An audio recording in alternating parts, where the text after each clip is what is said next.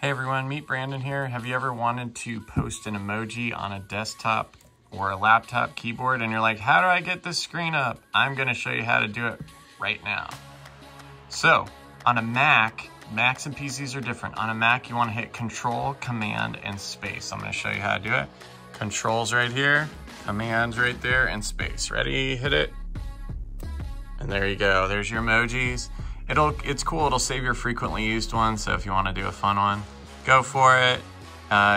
This is the thing, you have to do it every time. It's a little annoying, so you can't, to my knowledge, send like 10 in a row, but you know, it's fun.